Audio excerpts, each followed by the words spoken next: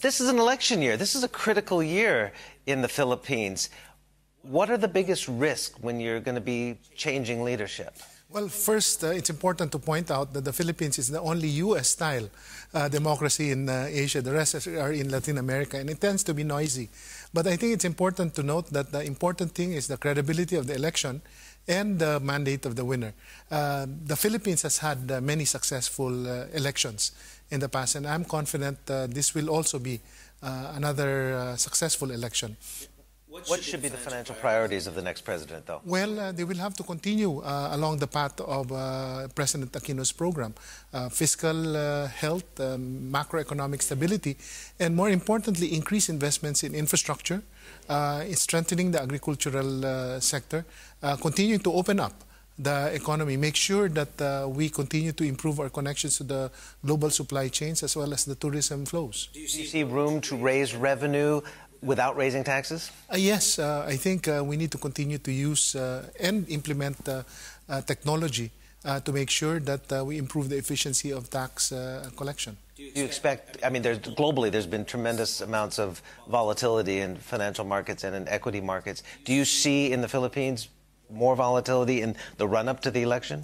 Well, I think the volatility will really be because of what's happening outside the Philippines. Because if you look at the Philippine fundamentals, it's never been better. The fiscal situation is well managed. Macro, as I said, has been a source of stability for the past 10 years. Our external position has been strong. This is the 13th straight year of current account surplus. We are a net creditor country, and the growth that we've had the past 5.5 years, averaging 6.2%, is the highest we've had in over 40 years. So I think the next president has a very good momentum that will help him move to the next level of growth. Now, are you willing to go into the next administration? Well, government service is a relay. And obviously, you run as hard as you can while you're holding the baton and make sure that in the transition, you don't drop the baton. And I'll definitely work closely with whoever is taking my place to make sure that the transition is smooth. Would you welcome a role, though, in the new government, whatever it may be? Every Filipino has a role, be it in the public or private space. So you're not retiring? Oh, I have 2 young children, so I have to work hard. Congratulations also on selling, what, the $2 billion bond at a record low yield. Are you done for now, or do you see room for more bond sales? Well, we're always on the lookout for liability management opportunities. But in terms of new money, that's our program for the year. We've been limiting foreign currency borrowings to about 15% of our total borrowings as part of our program to reduce the mix of our borrowings. Now it's down to about a third foreign exchange compared to before, when it was close to 50%. And this also reduces the vulnerability of the country to external shocks. Have you considered a samurai or a panda bond? We've done a samurai in the past, before this administration, but we were looking at it during the first half of the administration, but somehow we weren't sure which direction the yen would go.